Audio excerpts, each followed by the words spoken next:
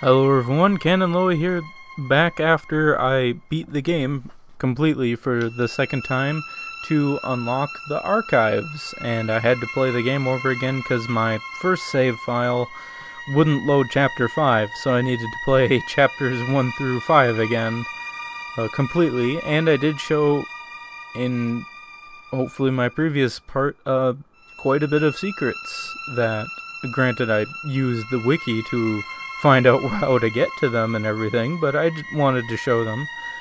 So now we get to see what the archives are.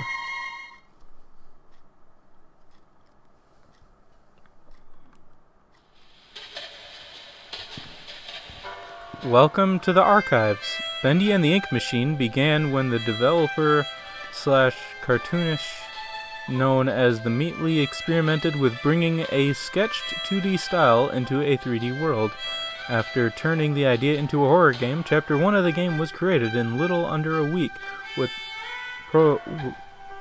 programmer slash friend Mike Mood and released on February 10th in 2017.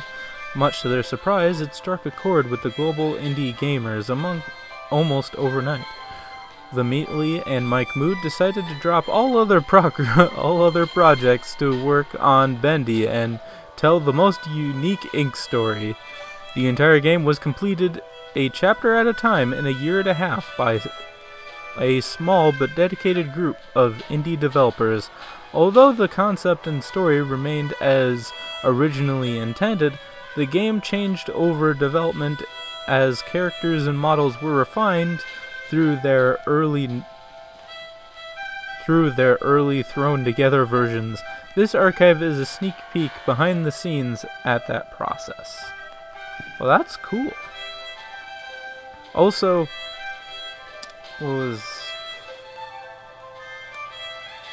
whatever I had in my mind, I just lost it. Well, let's take a look at what we got. Concept Bendy, no, that's pretty freaky. Is that like more of a female version of Bendy? It's kind of the vibes I'm getting from that. Concept Bendy. This is the first Bendy version of Bendy ever modeled. In the earliest concepts, Bendy was much smaller and cuter, with a face that split open to reveal a terrifying mouth.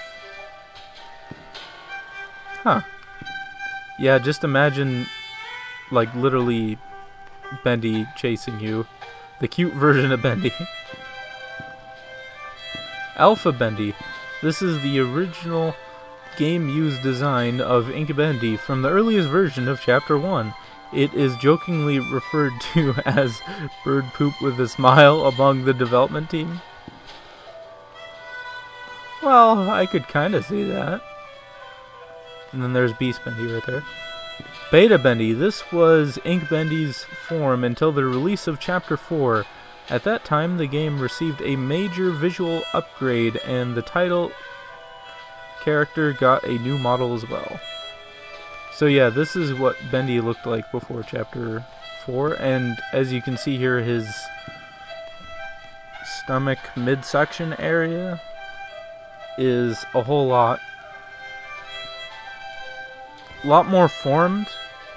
Like, as we can see here, the model that is used now, you can see here that he has like his rib cage kind of popping out here, and he's a lot skinnier down there. And also and his legs also look skinnier as well, so I really think that this Bendy is more intimidating for me personally, but this Bendy looks cool as well. So let's see what they say for Ink Bendy. Ink Bendy, as we know him today, although similar to Beta Bendy, this upgraded version has been remodeled, enhanced with a higher polygon count, and given new ink effects. Yeah, as you can see here, it is a lot more detailed.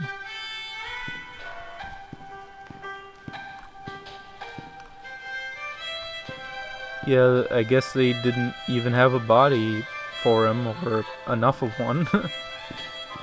Beast Bendy. Ink Bendy's horrific final form in Chapter 5 pulled away the cartoon facade and revealed the demon within.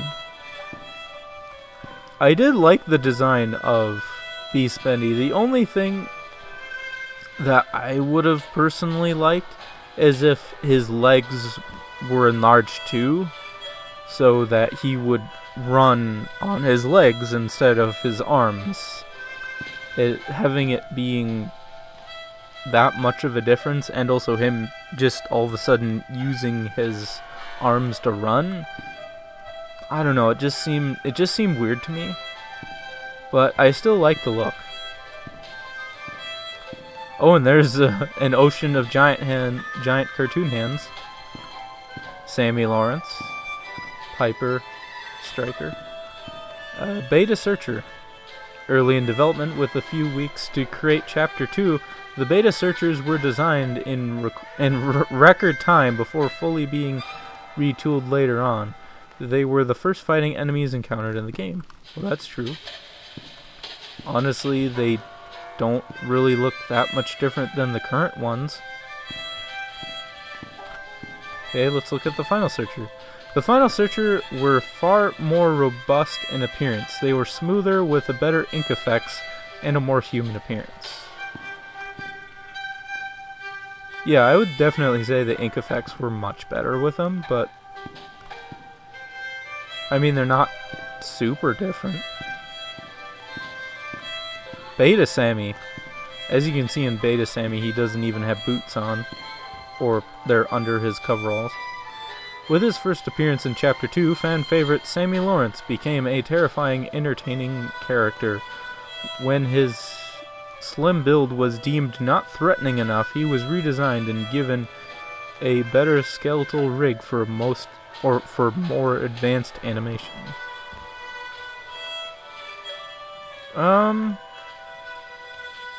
I don't know. I mean, he seems fine for me personally. I mean, in Chapter 2 he wasn't even an enemy, really. Or at least you couldn't fight him. I mean, the mini-boss in Chapter 5 was more about that. I don't know, for some reason I kind of liked when I watched the older chapters where he would just kind of like slide on the floor to walk, rather than actually having boots. But I mean, those abs, man. That muscular bod. Final Sammy's got some muscle. Sammy Lawrence's final form came complete with a bulked up stature and more powerful limbs. The mad songwriter may finally get noticed now, at least by fans. That's great. Notice me, Bendy. And then here's the Lost Ones, which I guess they didn't even have anything to say about these characters for some reason.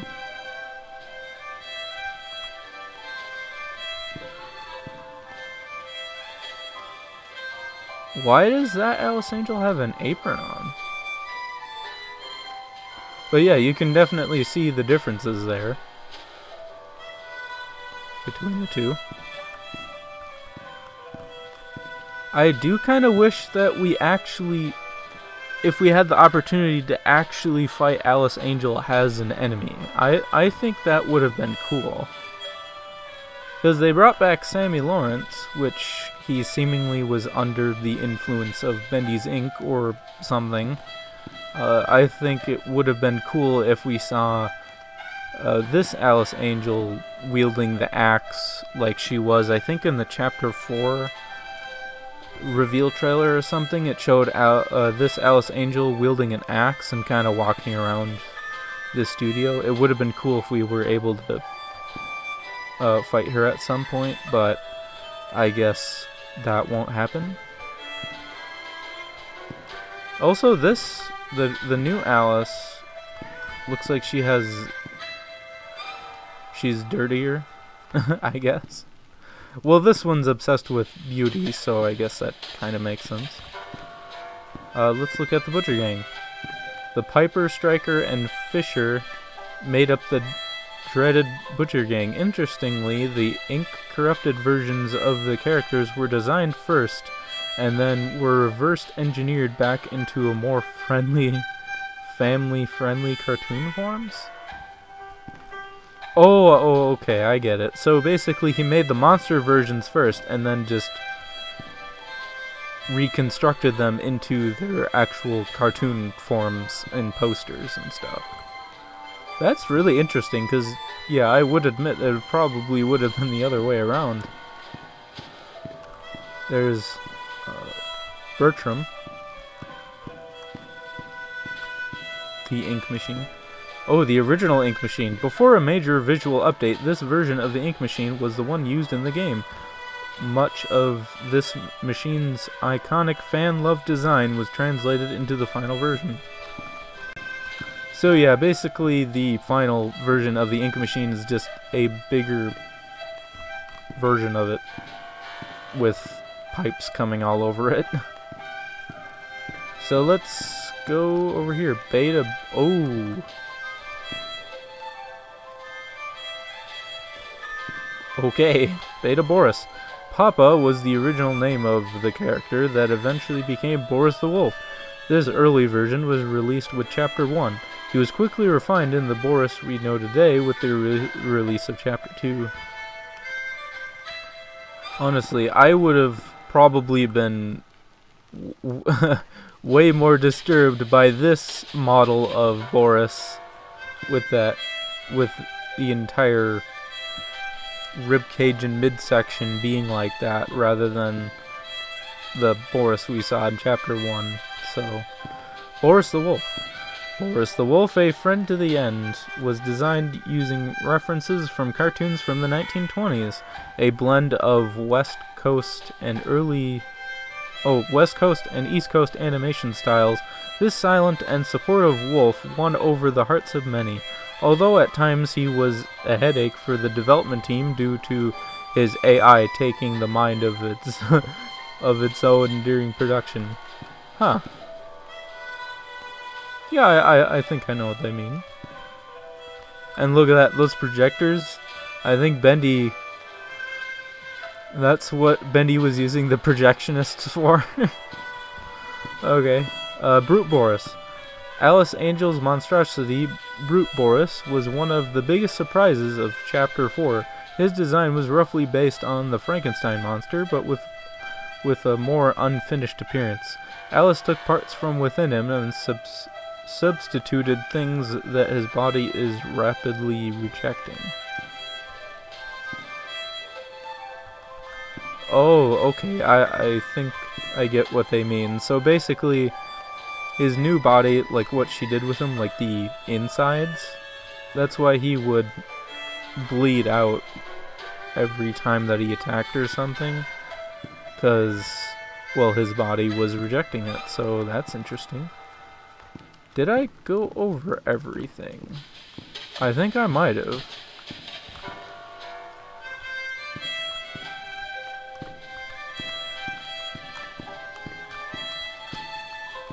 So yeah, those long-time fans of this game who have been with it since either Chapter 1 or 2, especially with seeing like the beta versions of these characters, must have been a really good blast to the past. But what I would have liked to see is this version of Bendy somewhere in the game.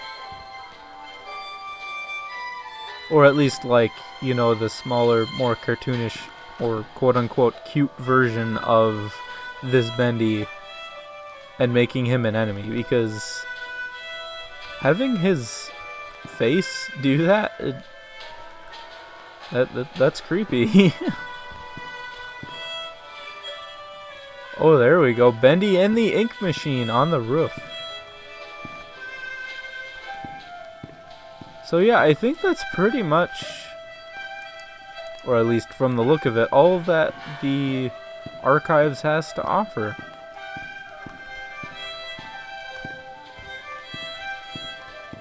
I really like how they show the beta versions of each of the characters too, to see how they were changed, you know. like Sammy Lawrence becoming taller, more muscular version with boots that time. And then the different versions of Bendy especially. I mean, I don't know if any of us would have known this was the first concept of Bendy without being here. And then also seeing the different versions of upgrades Bendy has had.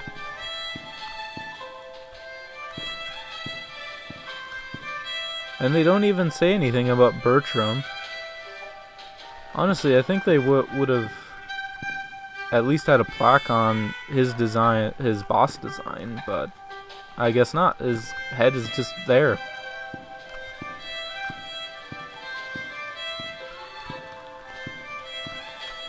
It's a trophy to the ink machine, I guess. And we get a slightly closer look version, a closer look at the Butcher Gang.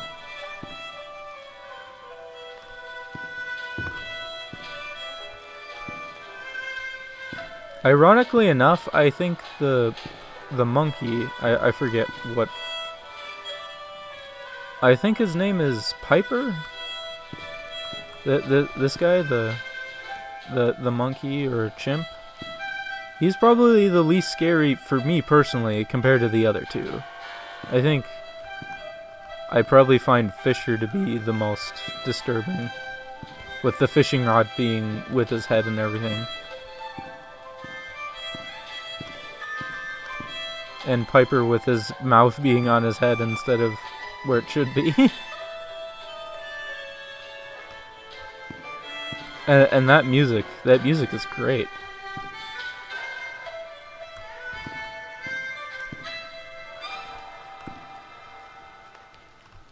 So yeah, I think this is pretty much it for Bendy and the Ink Machine, unless...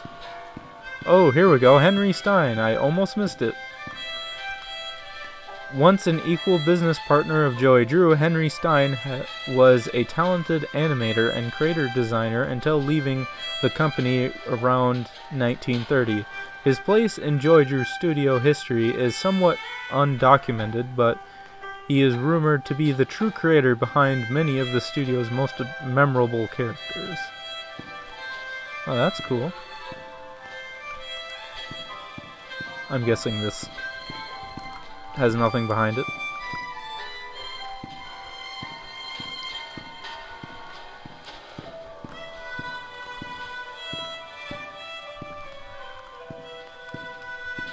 I think they probably should have had a place for bacon soup. I mean, come on. No bacon soup in the archives? Forgetting bacon soup? But yeah, I think this pretty much is it for the archives, unless I missed something. So yeah, am I gonna go through the chapters again to look with the seeing tool to see all the secret stuff? Probably not. I mean, I'll probably just leave that to the professionals. So yeah, this is pretty much the end of Bendy and the Ink Machine. I'm really glad that they added the archives and seeing, you know, the old versions of the different characters. Like I said, especially the Bendy the concept and Alpha Bendy and everything. That's cool. So yeah, this is where I'm gonna call it now. Thank you very much for watching, and thank you, the Meatly, for adding this, and his development team. I think they go under Kindly Beast now. I think his video said Kindly Beast. Hopefully I got that right. So thank you for adding this little bit of Bendy history and seeing all the characters up close like this without being threatened by them, like the Butcher Gang and Bendy. So yeah, thank you very much for watching, and as far as unless I decide otherwise, this is the end for Bendy and the Ink Machine unless something new comes out for it. So yeah, thank you very much for watching, and have a wonderful day.